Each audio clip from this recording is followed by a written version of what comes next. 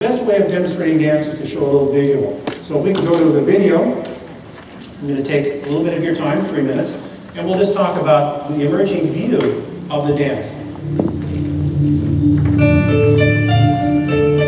So here you're looking at lymphocytes, right? Traveling down the bloodstream, binding through their membrane receptors, the cellular architecture, creating signals through the bilayer of the membrane from the laminar structure, creating architectural changes in lipoproteins. You see the lipid ramps.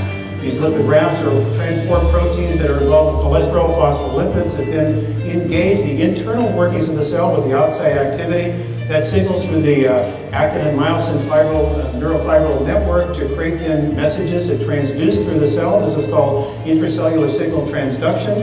That travels down through this lattice network, this gelatinous structure, to ultimately reach the deep structures of the cell, the various organelles, the lysosome, the mitochondria, the ribosome, and ultimately the nucleus. This is constantly being reformed and regenerated all the time in real time. It's not static, it's dynamic.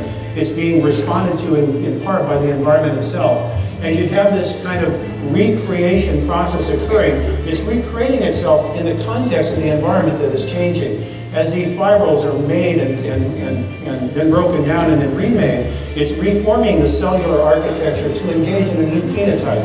You have these transport molecules that are transporting throughout the cell these extraordinary new machinery that's going to produce the new phenotype of the cell in response to its changing environment.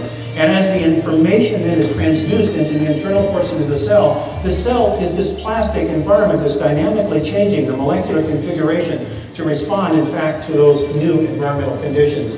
And in so doing, you're producing new proteins at ribosomes. You're producing new post-translational protein alteration by phosphorylation, glycation, oxidation. These proteins then travel to various organelles, like the mitochondria, the energy powerhouse of the cell, where they enhance bioenergetics. Or they may, in fact, move themselves into the cellular membrane, where they translocate and become part of a plum pudding model of the cell membrane to become antennae that will pick up new messages from the outside environment that transduce new information to the cell. The cell is a constantly dancing, changing, morphing, altering, dynamic process that's creating a rhythmic response to a changing environment. And eventually it leads to the expulsion of various proteins that send outside signals. These might be cytokines, these might be prostaglandins, these might be hormones that then send distant messages to altered parts of the body.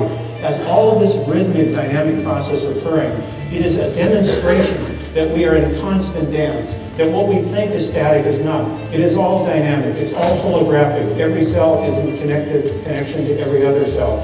It's that rhythmic, particular process that ultimately leads to the regulation and physiological response, of which cancer is embedded in that metastable emergent structure.